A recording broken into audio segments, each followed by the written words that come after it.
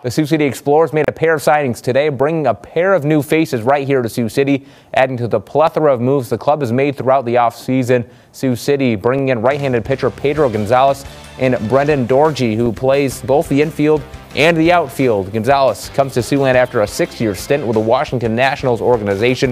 In 2023, Gonzalez appeared in 34 games, compiling an 8-3 record with 50 strikeouts in 73 innings, while Dorighi played his final season of college baseball at the University of Iowa after spending his first 4 years with Wofford. The second-team All-Big Ten selection led the Hawkeyes in home runs with 15, while adding a team-best 67 RBI.